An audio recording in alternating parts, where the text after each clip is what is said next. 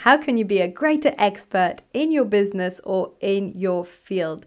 This is something I discussed at length on my podcast, The Focus Bee Show Season 4, how to optimize your time, energy, and attention to have greater profit, impact, and expertise. And in today's video, I want to discuss more in depth how you can be a greater expert in your field, whatever that means to you. And I'm going to go through 3 main points because I like covering 3 points. I find it satisfying. The first point is around constant learning and 1% improvement. This is something that James Clear talks about in his book, also Atomic Habits, but in his blog, around the idea that if we improve every single day by even just 1%, this has a tremendous impact in the long term. This is also the same concept and idea behind tiny habits movement, and it really works. How can you apply this in your business or in your field to be a greater expert? It's quite simple. Look at the different things that you want to learn and start to just learn a bit more every day on these topics. If every single day you're learning something new, you're applying something new, this is linked to this idea of constant learning and 1% improvement, you will see a difference over time. It will really add up, and exponentially you will start to notice how suddenly you know about this topic or you know about this.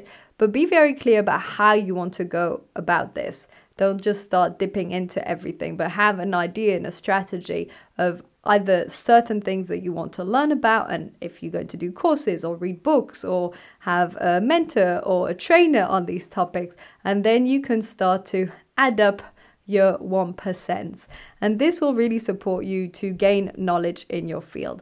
To be perfectly frank, this is probably something you're already doing, because if you're really passionate about what you're learning or what you're teaching or what you're working in, you will quite naturally gravitate around topics, books, concepts, videos, podcasts on these topics. I look at myself in the case of any form of self-improvement, it's sort of an obsession. I think I have read so many books on all the different topics, from productivity and focus and high performance and business and leadership, and absorb the podcast like a sponge. The only YouTube videos I watch on this. So really, I don't think this is something that you need to know on top of it. It's probably just something you're already doing. The reason I bring it up is if you're going through a moment where maybe you're losing a bit of passion or enjoyment or motivation, maybe you need to reconnect with this. I know that in some times where I've just been in do mode in my business and I've stopped learning new concepts, I feel it. So it's very satisfying and it's very nurturing to learn more in these topics, because it makes us feel that we're growing, and it's just satisfying for all the neurons in the brain. Oh, that's how it feels to me. Anyway, this was the first aspect on expertise. The second one is one that probably you don't think about, which is linked to self-compassion. Now, how are self-compassion and expertise related?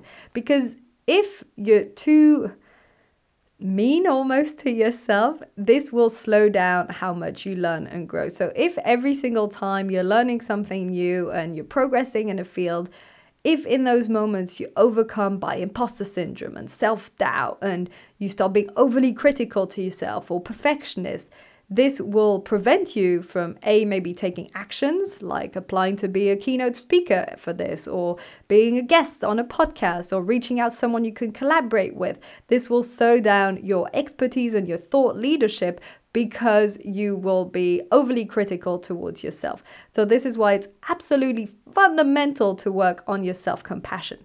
How do you do this? I know it's a tricky one. You might feel that you're working on it. One way is to look at the words and the thoughts and the way you speak to yourself. Start to practice speaking to yourself as you were to your best friend, because you would never say to your best friend, hey, you totally screwed up after they spent 4 hours doing a report, would you? You'd never say that. Or I don't know how you act with your best friends. I would never say that. You'd probably say, hey, you did a great job, and if they say, no, but be honest, where could I have improved? You might say, hey, there were 1 or 2 things, but otherwise it looks good.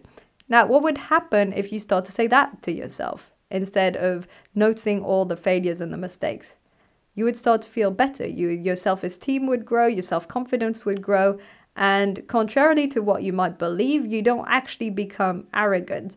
I think there's this misconception that if you're too self-compassionate, you either become complacent or you become arrogant. And really, that doesn't happen, because self-compassion isn't saying that you're the best person in the world, so you don't become arrogant. It's just sort of saying, hey, you did a good job. That's it. And when you say that to your best friend, they don't become arrogant. They smile and say, thank you. So treating yourself with kindness and with respect and with self-compassion is something that I don't feel is discussed often enough. And for all the hyperachievers out there, I know I tend to work a lot with hyperachievers and with perfectionists. Be kind to yourself, be nice.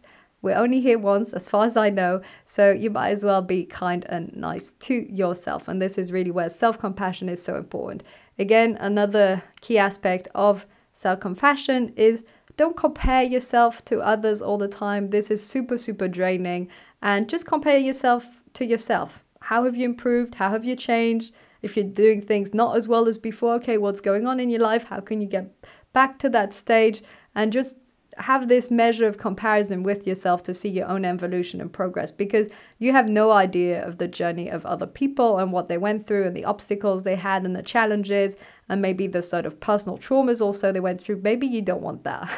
So, be grateful for your own journey and look at how you can use that in your own life to grow and progress. So self-compassion is super important. I know it seems a bit far related from expertise, but trust me, it will support you to take on these opportunities and to grow as a thought leader or in your field as an expert by being more compassionate to yourself.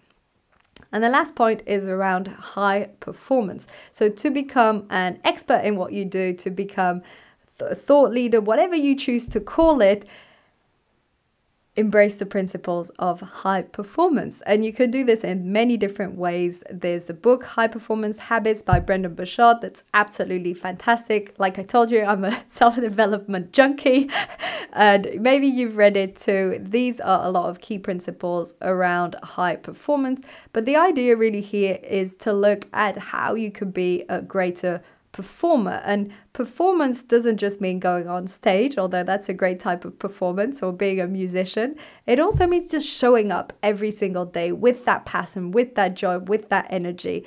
So here the idea is to be super clear on what you want to achieve. This is the, seek clarity is one of the first habits of high performance habits by Brendon Burchard. And then have that level of energy and productivity that enables you to show up and deliver results on a daily basis. And it's also essential to raise that level of necessity, to feel that it is important and necessary to reach those results. And you can do this internally or through external accountabilities. These are a few of the key habits in the High Performance Habits by Brendon Burchard. And the whole field of high performance is linked to how you manage your states and emotions and your thoughts, how you generate more energy, how you're clear on where you're going, how you take massive action. So when you start to look at all these pillars of high performance and apply them in your business and in your life, then this will, I guarantee, support you to get to higher levels of expertise in your business. Whether it's because you suddenly have the energy to take on more projects or to learn new things or to work with people that are real experts also in the field, not that you were not a real expert, that are great experts is what I meant, also in that field, and you collaborate together and then there's this synergy and all this fantastic stuff is going on. This reminds me of another book, The 7 Habits of Highly Effective People. Probably read it, and if you haven't read it by Stephen Covey, highly recommend it. It's the first book on high performance, on self-development, or whatever you choose to call it, that I read, and it absolutely changed my life. The reason I remembered it right now is he talks about synergize, how we put and collaborate and synergize everything together. So becoming a high performer will support you to be a greater expert in your field. These things are totally directly correlated for sure. So these were my 3 main tips on how to become an expert in your field or in your business. Number 1, looking at how you can actually learn more or have that 1% improvement every single day. You're probably doing it already, but a quick triple check with yourself that you are. Number 2, sounds a bit off track, but have that self-compassion. Be compassionate with yourself. And number 3, strive to be a high performer, not by being strict or mean to yourself, still with self-compassion, but generate that level of energy, productivity, necessity that you need to actually take it up a notch and be at that level of high performance, expertise, whatever you choose to call it. This is it for today. This is it on this topic, fascinating topic. And really, if you're interested in being an expert in any given field, it's because you're passionate about it. So probably just follow your passion and you'll find ways to take you to higher levels of expertise then. It's a sort of natural process. Hope you enjoyed today's video. Once more, if you want to listen more on this topic, you can check out my podcast, The Focus Bee Show, Tea and Pie Season 4, how you can optimize your time, energy, and attention for greater profit, impact, and expertise. And you can find out more on the other seasons too, where I interview different thought leaders and high performers on lots of different topics. So check it out if it's the sort of thing you're interested in. And if you've enjoyed today's video, subscribe to the channel, leave a comment, share it with a friend or a family member that you think could enjoy it. Thank you so much for tuning in today and wishing you a fantastic day.